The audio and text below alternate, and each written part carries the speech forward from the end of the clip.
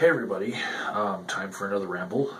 Today I want to talk about one of those words that seems to delineate who you are as a person more than the person you're labeling with this word. And the word is regressive.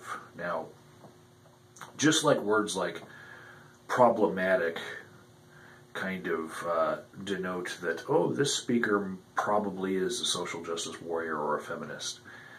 When you hear the word regressive, you're probably dealing with a libertarian or a anti-social justice warrior, or maybe even an anti-theist. But I've found that although I don't fit that mold very well, I do see that there is an apt use for the term regressive, because it's not just using it the opposite of a label that people give themselves in order to make fun of them, like, ha, you think you're progressive, but you're really regressive, like, you think you're super, but you're really super dumb, something like that. You know, it's not a little kindergarten wordplay here. There are people who do not think about the end game. They don't think about the end result of the policies that they are talking about.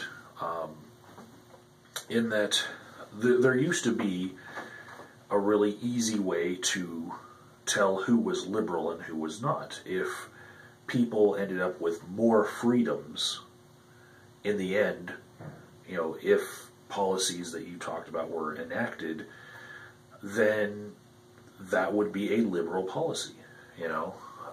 But now there are people on the left who talk about policies that, you know, while calling themselves liberal and left-leaning and whatnot, the end result of those policies is actually a loss of liberty, even though they would call themselves liberal.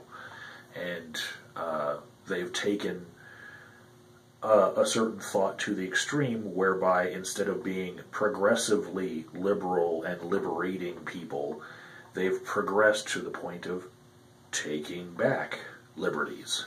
And I think whenever anyone talks about a policy that would limit us more than it would free us, I think it's important to point that out. And so maybe the word regressive, even though I've seen it like a meme explosion explode in the last 2 months, I think maybe we do need to look at those people who are so liberal that they're not liberal anymore. You know, they're too cool for cool.